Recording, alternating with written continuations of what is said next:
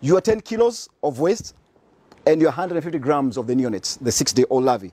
So you just spread them evenly on top there, and we let them enjoy. Here, we are serving a buffet of waste on them because, guys, there are fruits here, there is meat, there is wood, there is vegetables. These guys are enjoying it.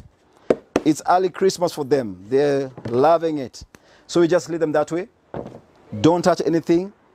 They'll all go under. They love to burrow. That's the nature of the larvae. They love to burrow. So they'll just hide under, go enjoy, step in everywhere, you know, get everything.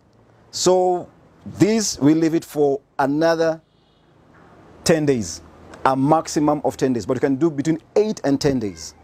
So a maximum of 10 days. But these, considering the temperatures, we're looking at between 26 degrees Celsius to 36 degrees Celsius. If you get something lower than that, again, you prolong the days. That's why it's always advisable to have it in a greenhouse or in a warm place. So if you do in a colder place, they'll prolong.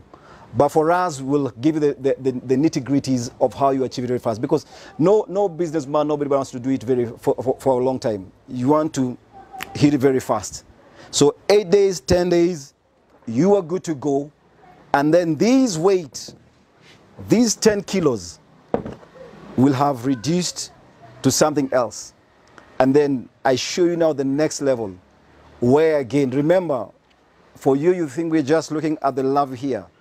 But out of this one crate, we are going to get 2 different streams of income, which is the larvae and the compost, which is the frass. We call it the frass.